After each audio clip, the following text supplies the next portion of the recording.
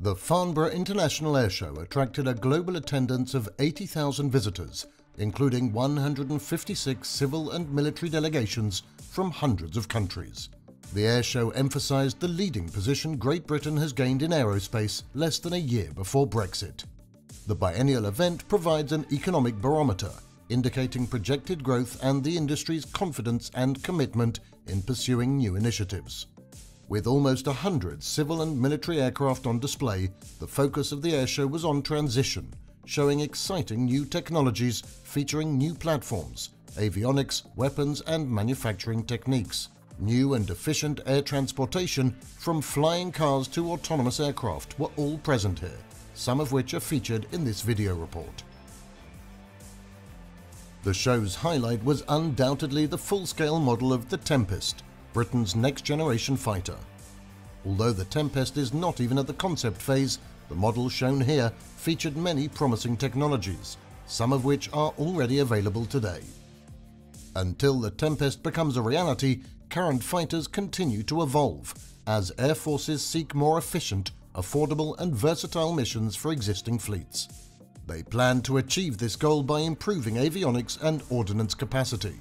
Sophisticated, lightweight guided weapons enable air forces to consider the use of dual-mission aircraft designed for training, air dominance and attack from standoff range, relying on advanced air-to-air, anti-ship and lightweight air-to-ground weapons such as the Brimstone, Spear and Spice that double, even quadruple the aircraft weapons loadout.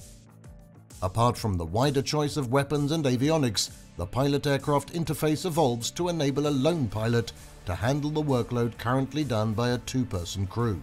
The introduction of large-area displays such as Elbit Systems' LAD that makes part of the Gripen E cockpit also displays a detailed situational picture to the pilot.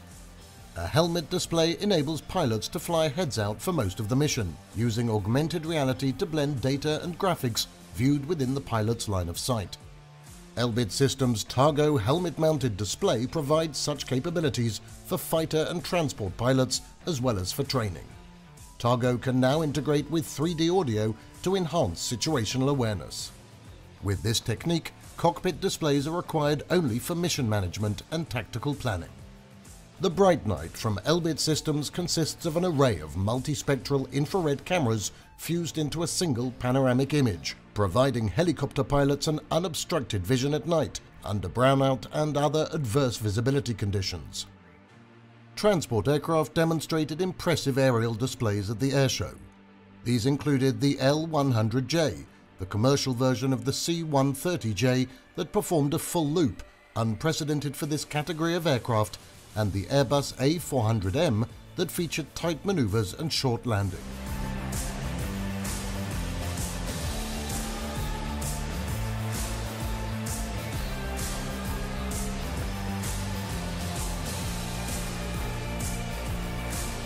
Serving their purpose as strategic platforms that are often facing the risk of enemy attack, such aircraft require missile protection provided by Directional Infrared Countermeasures, or DIRCM.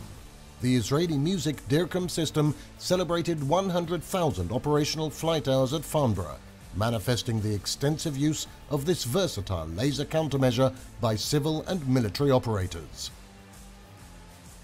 Transport aircraft manufacturers such as ATR are integrating wearable display into compact cockpits of existing and new planes, dramatically improving flight safety and aircraft utilization in inclement weather conditions.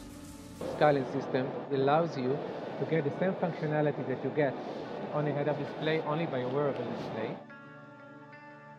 Commercial aircraft such as the ATR-42 and Bombardier Q400 are offered as special mission aircraft. Designed as passenger planes, they deliver ample power, cooling and space to accommodate sensors, communications gear and mission workstations. Special missions include maritime surveillance, radar surveillance, signals intelligence and electronic warfare, as well as aerial gunships, just some of the missions pursued by these platforms. Unmanned platforms are also employed in these roles, particularly large medium-altitude long-endurance systems. With adequate payload capacity and power, drones such as Elbit Systems' new Hermes 900 Starliner assume multiple missions on a single platform carrying imaging, radar, passive and active electronic surveillance payloads on board. Currently, drones' operations are restricted to remote, uninhabited areas. Starliner is breaking new ground as the first drone to be certified for operation in civilian airspace. Meeting such airworthiness under NATO's STANAG 4671, Starliner uses sense and avoid avionics to enhance situational awareness. Adverse weather operability features de-icing, lightning protection, and automatic takeoff and landing. The expected certification will open the European sky for Starliner, slated for delivery to Switzerland next year.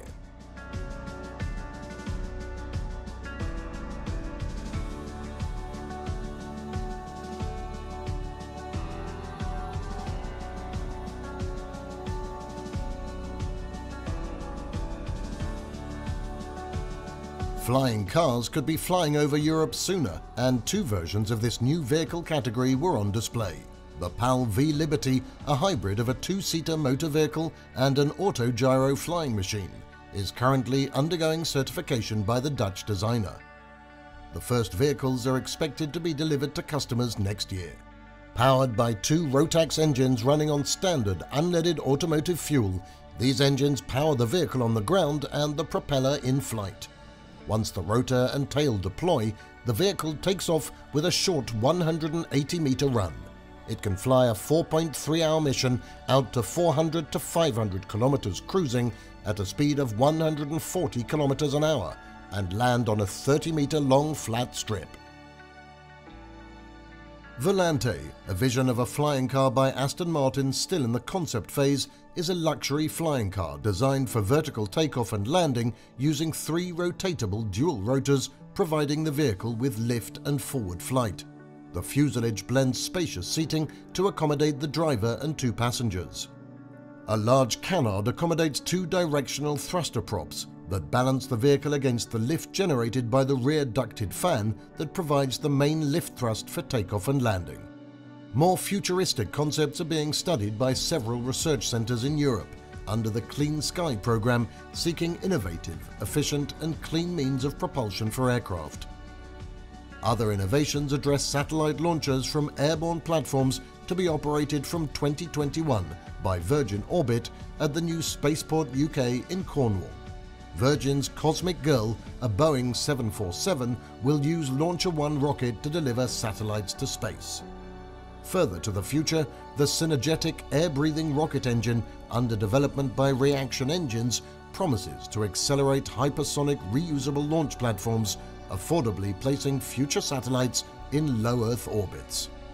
For more defense technology highlights, check defenseupdate.com.